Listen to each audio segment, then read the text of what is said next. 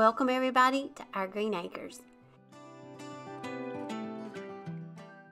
The first project we're going to work on is going to be a little wood crate. Now I've got this at a thrift store and I think I paid like $1 for it. It's got 3 little compartments in it, so it'll be great to put some florals in it or some bottles. You can see on one side it had a little chalkboard.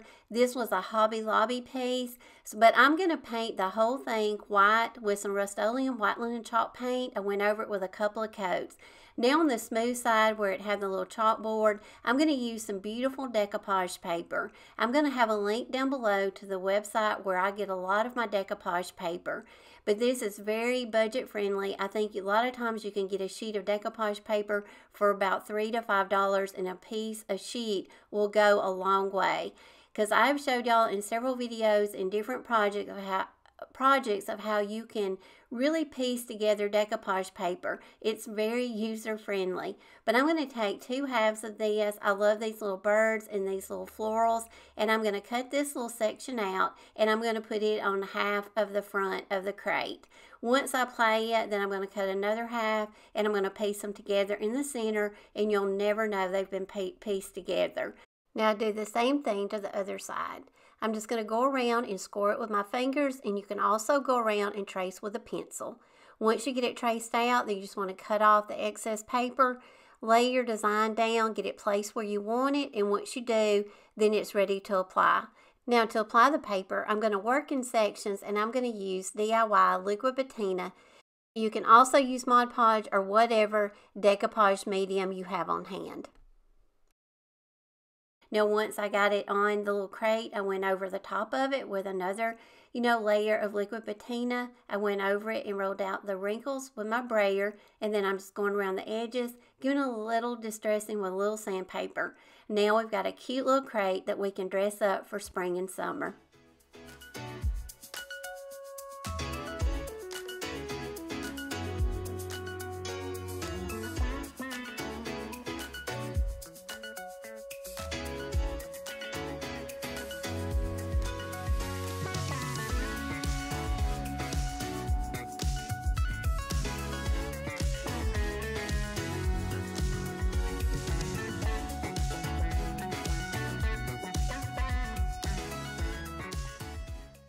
I want to give a big thank you to Ritual Vitamins for sponsoring today's video.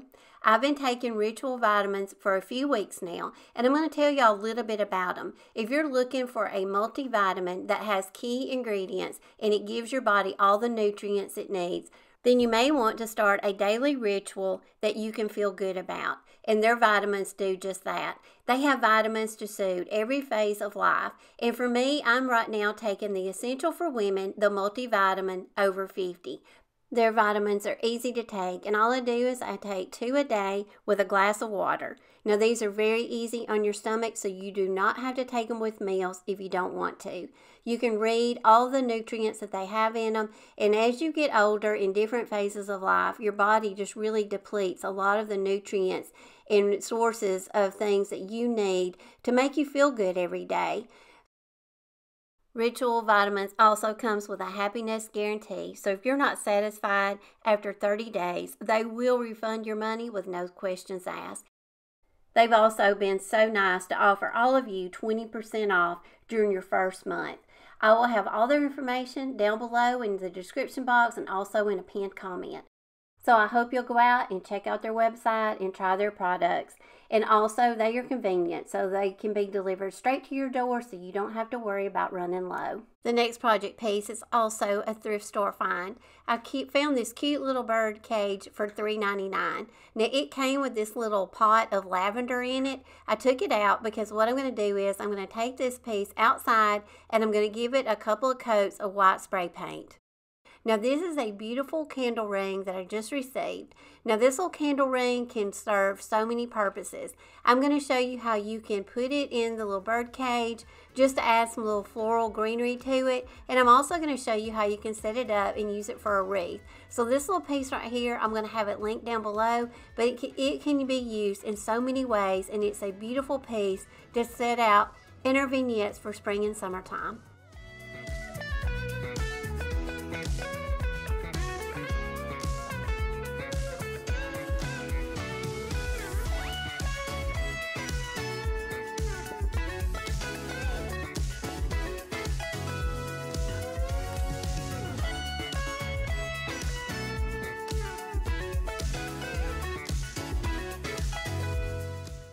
Now this project I got at America's Thrift Store, and I just recently shopped for this and got it, and I love the sign. It was $5.99, but I think I can do it to suit my home a little bit better. I took the back off of it, and I'm going to flip it around and use the back, because the back was just a plain little press board. It didn't have the graphic on it, and I painted it white with some chalk paint.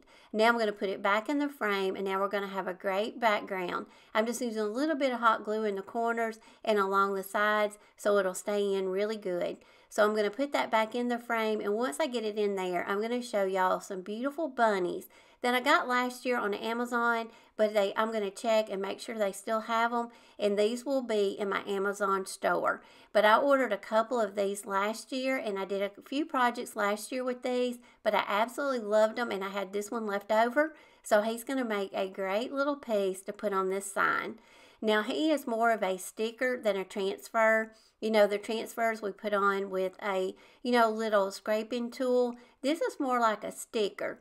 So you want to very carefully remove the back, and I tried to do that without moving my decal, but it did not work. So anyway, I'm just going to be very careful. I'm going to try to center it back up to where I need it, and once he gets on there, then you want to go in and you want to press him down really good to where he doesn't have any wrinkles. Now, y'all know I love to use my brayer, so I'm just going to roll over him a few times with my brayer, and he went on really well. So now we got a cute little bunny picture that we can set out for springtime.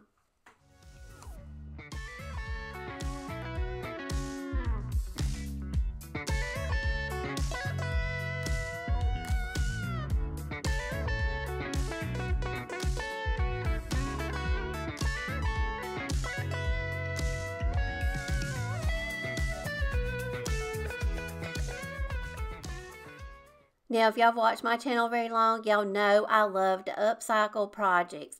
And these little pots I did last year, and I put some transfers on them. Well, I'm going to flip them around, and now I'm going to use this beautiful little bunny decoupage paper I just received. I love decoupage paper. It is so fun to use, and once you get started working on projects with it, you can't stop. Now I'm going to cut out a few that I feel like will fit on the little pots the best, and once I got to cutting them out, I just kind of placed them on there and decided which bunnies I wanted to use. A lot of them looked good, but I went on and went with the ones that had more of like a little garland ring around them or a little wreath. This one I left just like it was because it was sized really well. These were a little bit bigger, so I cut these down. And how I did that was I cut the little design in half. I folded it, and then I just went in on the sides and I cut through. And once I cut through and got where I wanted it, now I'm going to go in, and you want to cut out as much of that white paper off your design as you can get. Because anytime you use decoupage paper, if you've got like this white around it, the more of it you cut off, the better it's going to look. But a lot of times on a white background, it's not real noticeable. So, this is really, your personal preference. But I went around it and I cut as much off as I could. And now again, I'm going to use some DIY Liquid Patina, and I'm going to apply all my little cute bunnies to the front of my little flower pots. Now, once I get these finished and I get them all applied, then, now we can decorate these little pots with so many little things for spring. I'm going to put some little grocery bags in them, and then I'm going to put some Easter grass, and I'm going to fill them up with some bunnies and some carrots.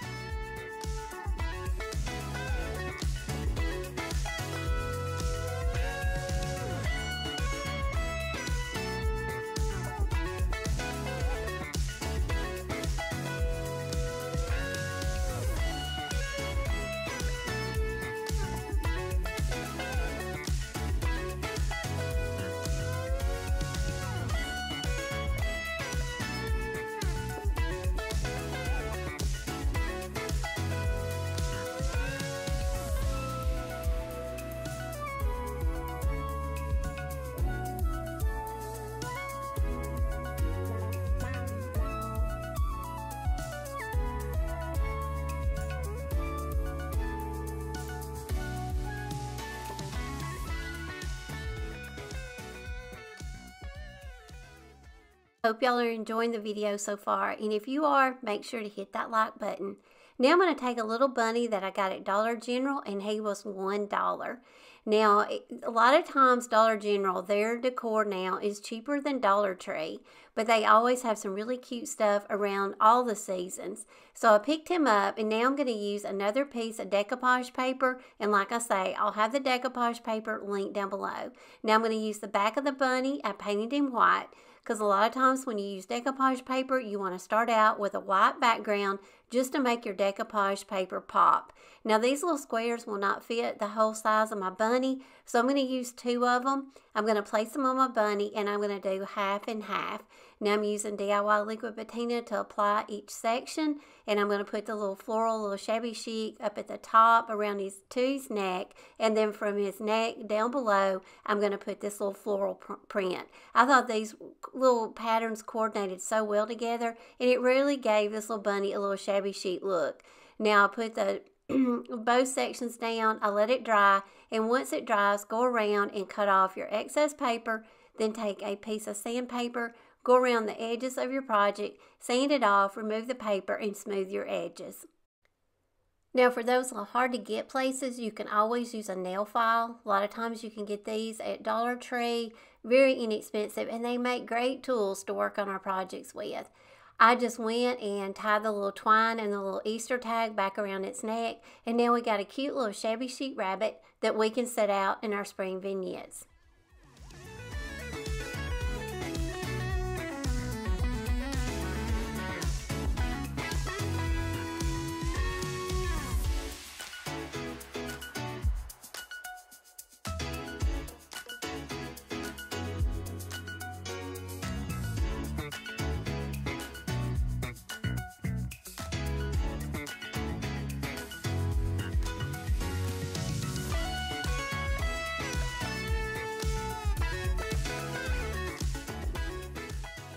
Now when we got this cute little bunny decoupage paper out, and I've already got some of these little bunnies cut out, I'm going to use this little Thrifted. It's some kind of little ceramic jar that I got for 99 cents. It's white. It's kind of like a little mini crock.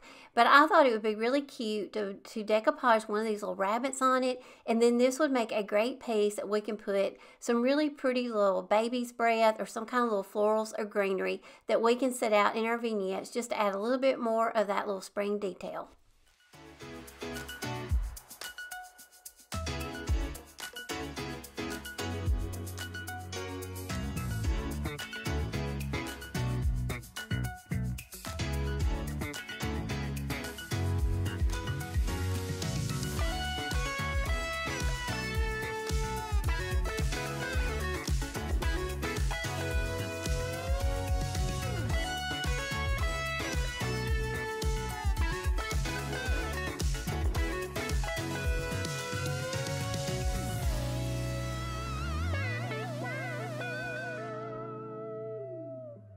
Another fun piece of decoupage paper I've recently received is this little sheet of baby animals.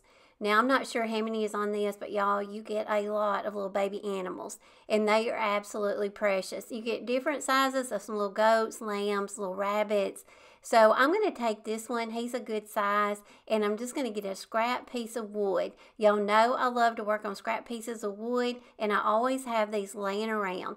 This one I'd already painted white and distressed it, but I'm just going to show you how easy it is to apply one of these little bunnies using some DIY Liquid Patina to just a piece of scrap wood, and then we've got a great little shelf sitter, and you can also put this in your baskets and set these out for spring. Just everywhere you have like a little vignette, you can put one of these little wood scrap bunnies in it, and it just adds just the sweetest little detail. Because I don't know about y'all, but I absolutely love rabbits. I love bunnies, so I cannot have too many throughout my home.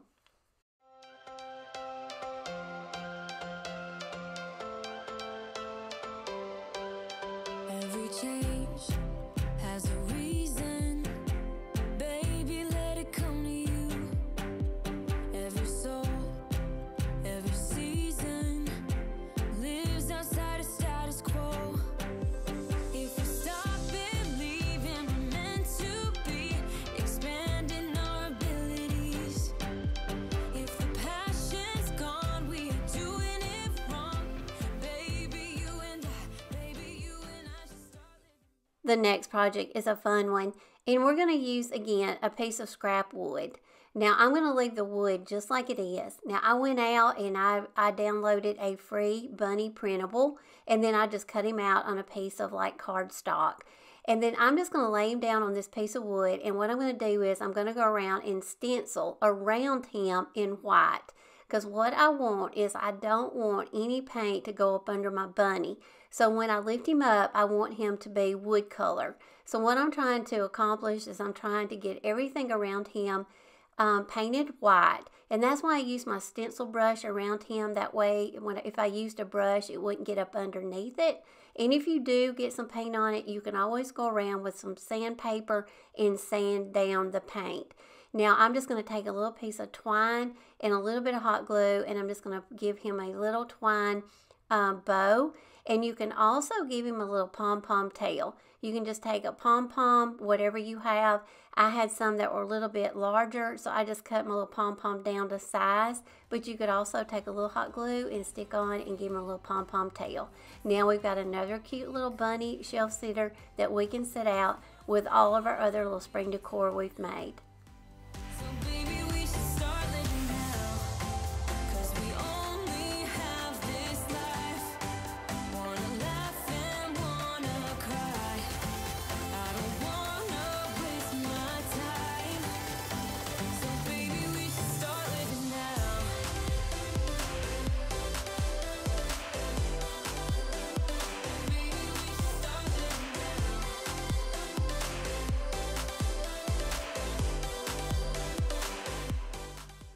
Another really easy project, and we're also going to use another piece of scrap wood. And like I told y'all in my last video, you can find scrap wood pieces a lot of times at the thrift store.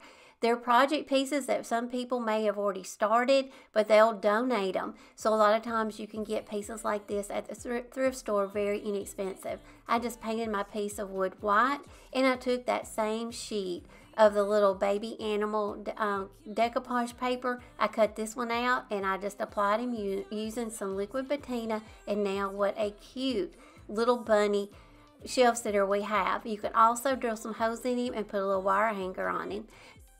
Now I took some more thrifted items that I had in my supplies. I picked these up sometime last year. I got these at the thrift store and I paid 99 cents each. Now they didn't spell anything, but I got all they had, and I think they had 5.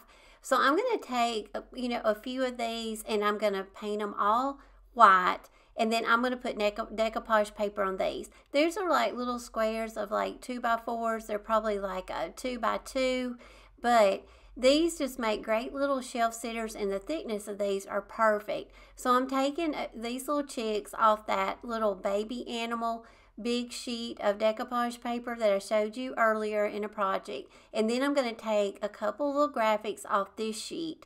And like I told y'all, I'm going to have all the decoupage paper and products that I use in today's video. I'll have them all linked down in my description box. But I'm going to take these cute little chickens, because we did the other one in a chicken, and I love the little chicken on this one. So I'm just going to apply it to this little piece of scrap wood. I'm going to roll it out with my brayer just to get out any wrinkles or bubbles. You let it dry, and then once you let it dry, then you'll go around and sand it. Now I'm going to use these little eggs, and I'm going to have to piece this together. I used another part of this decoupage paper on another project, and you'll see it in next week's video. But y'all know I do not waste anything, especially decoupage paper. And like I've told y'all, it's very user-friendly, and you can piece it together, and you'll never know. So that's what I did on this. Up there in the corner where it didn't have enough paper to go across my wood, I just kind of pieced in a piece. And like I say, you'll never know. So now that all my liquid patina is dry on my designs, now I'm just going around. I'm going to sand each piece of the wood, just smooth out the edges, remove any of the excess paper. And now we got some really cute little blocks that we can set out for spring and summer.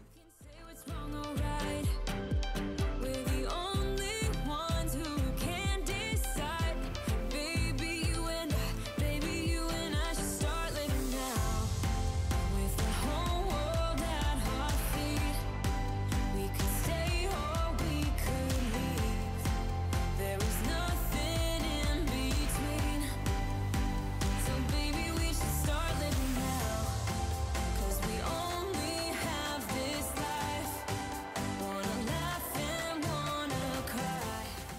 Okay, y'all, we are at the end of the video. I hope y'all got some ideas and some inspiration for some things that you may have thrifted, maybe some scrapwood pieces. Take your decoupage paper and just have fun with it. You can make some really cute little spring and just all occasion decor for your home, and it's a lot of fun. So I hope y'all got some great ideas and inspiration from today's video. I appreciate y'all coming over and watching. Do not forget to go out. Check out my description box. Click on the link below to go out to Ritual Vitamins. Go shop their website and use my discount code. And I want to tell them again, thank you so much for sponsoring today's video. As always, if you like this video, please give it a thumbs up. Leave me a comment below. I would love to meet you and talk to you. Make sure to follow me on all the social medias. And if you are not subscribed to my channel yet, make sure you hit that subscribe button so you don't miss a video. As always, I love y'all, appreciate y'all, and I will see you again in next week's video. Bye, y'all.